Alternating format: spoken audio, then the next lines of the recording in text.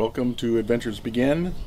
Today we're going to put a power switch on our battery. The reason for that is there are devices inside of the RV that are on all the time. As an example of that, that would be the propane sensor.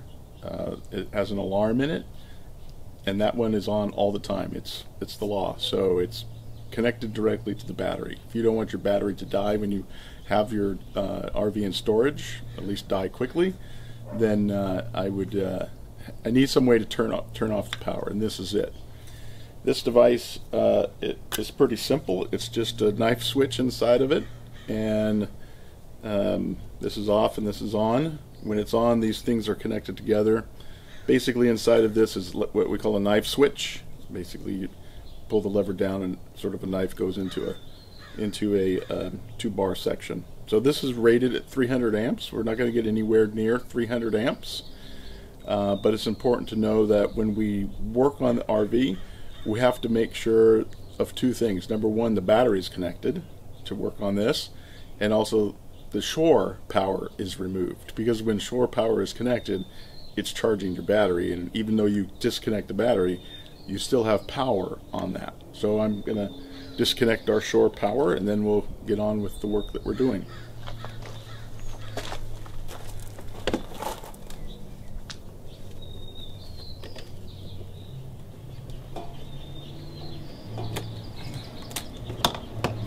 Okay, so now I need to find a place to mount the switch.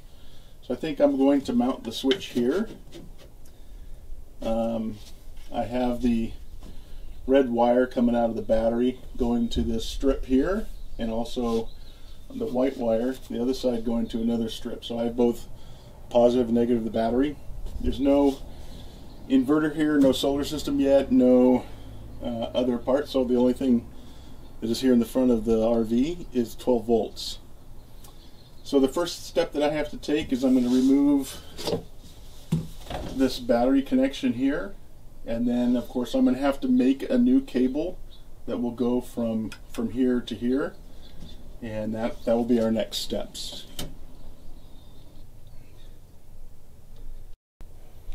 So I'll remove this battery connection.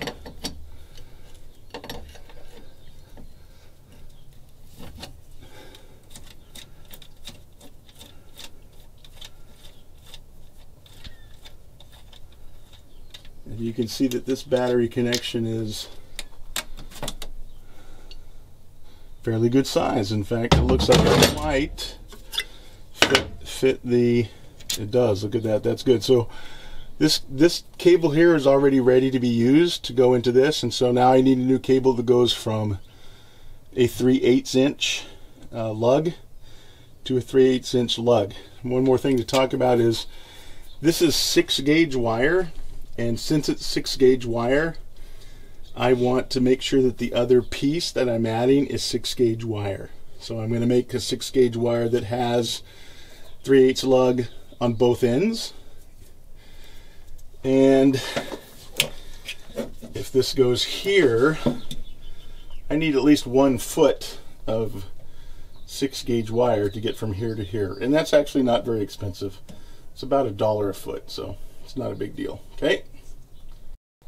Okay, so we're going to strip it off far enough that I can put the lug on, and then we'll put the lug inside of this, and we're going to actually put the lug in upside down.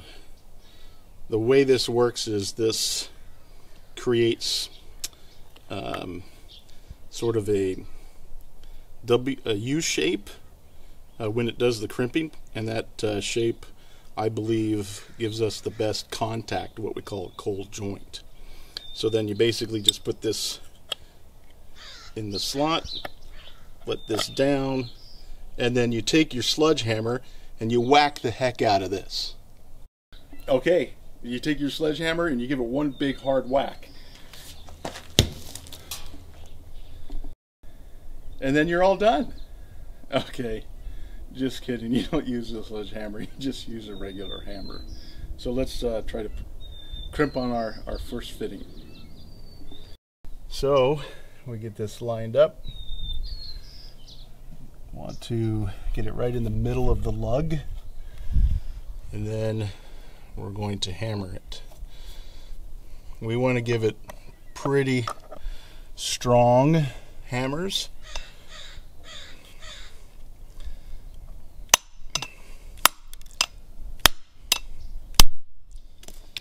Okay, let's take a look. Yeah, that is not coming off. Okay, now the second one. Okay, we get the second one in there.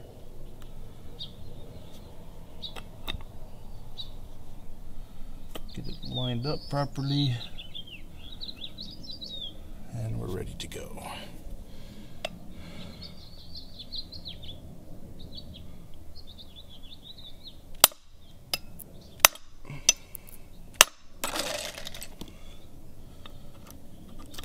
Okay, three. That ain't coming off.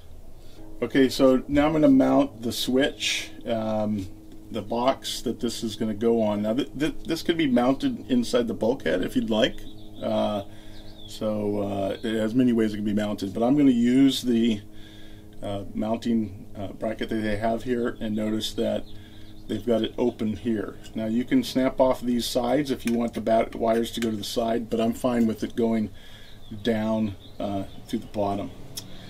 Now, when I put this on here, I don't want to cover any of the warning symbols that are on the RV, so I'm probably going to put it right here. Looks like a good place to mount it. When I'm going to mount it to this, which is a steel sheet. So I'm going to use metal screws that will do will drill basically into the metal. So that's what I'm going to use. So when you screw this to the panel, you want to use 10 by 3/4 inch screws. Maybe if you need them longer, get them longer or whatever, but basically 10 is the largest size that will fit into this hole.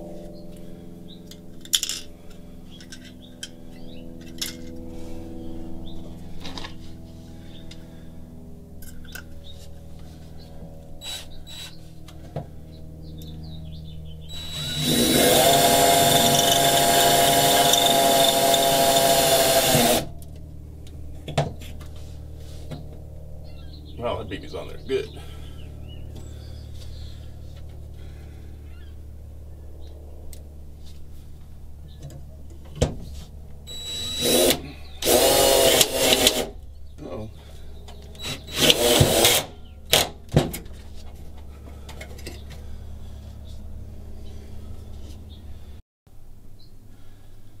So I can remove the that's gonna be hard.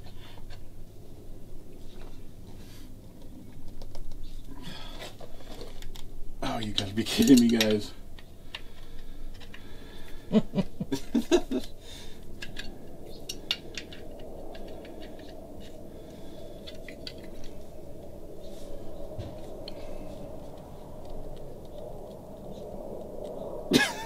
Oh my gosh. Okay.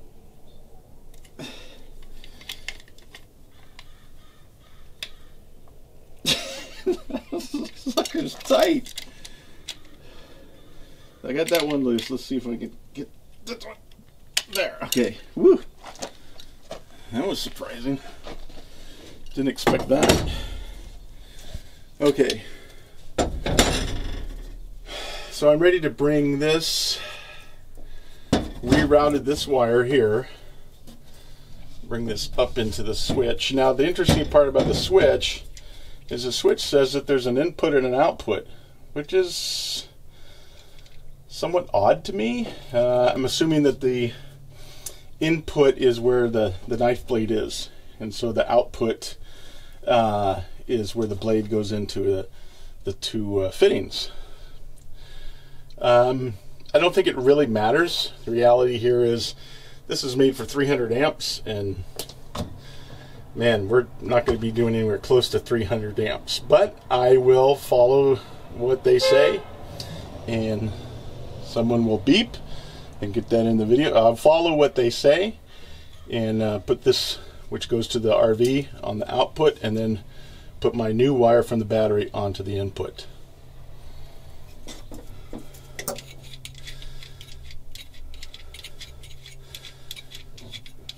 So I can cut all that stuff if I don't like it, or speed it up or whatever.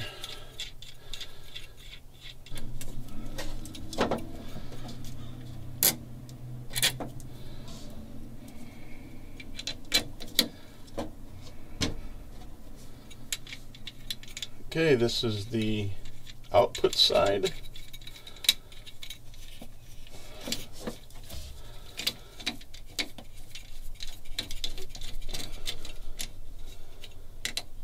And then we'll put the new cable on the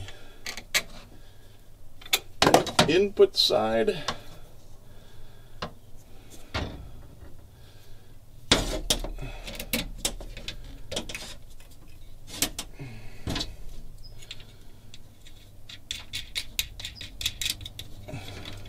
Then we have to make sure that these wires kind of go towards here, because we're going to be sticking it onto the mount. So they can't just go straight down, they have to be inward. Okay.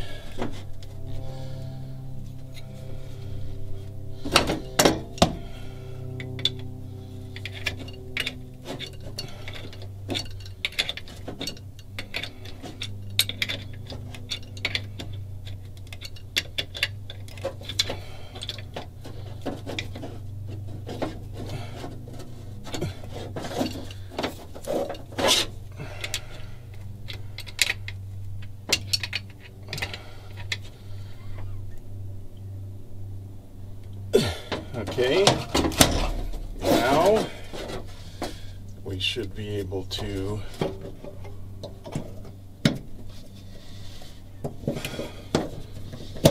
pop it on.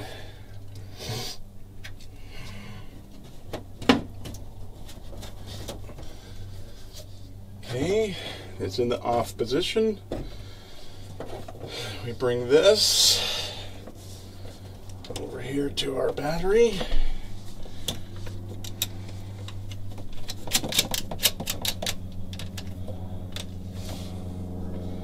And I want this to, there we go, take up a little service loop.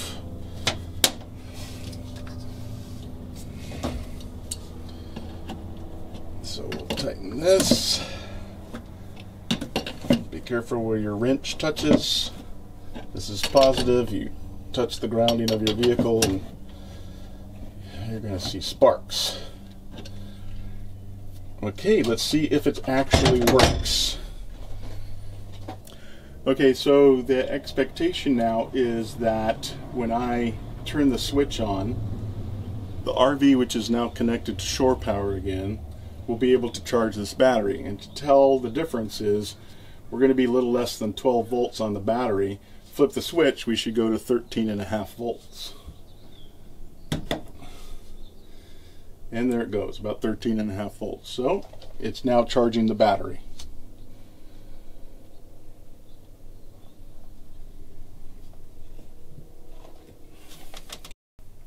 Okay, so now we have a successful installation. It's on. We have power coming to our battery, and now we can close it up. We're all done. When we have a need, we could just come over here and switch it off now. Okay, so here's the tools that we're going to use. The first thing is how you're going to crimp your device. Now, regular crimper you get in the store is not going to crimp 6 gauge and 0 gauge. So this is what I use. To use this, you need a hammer to do the crimping process, and then also you need something to strip the wires off of the, or strip the insulation off of the wires. To take the nuts off of the battery and off of the switch, you need a crescent wrench. Probably don't need one this big. 8 inches probably fine. A multimeter so that you can measure voltages. A drill with a Phillips head screw, because we're going to be screwing the number 10 3/4 inch metal screws into the bulkhead. You'll need it to be fairly long because if you have a short one, it won't reach inside of that power switch. Okay, and a drill. And that's what you need.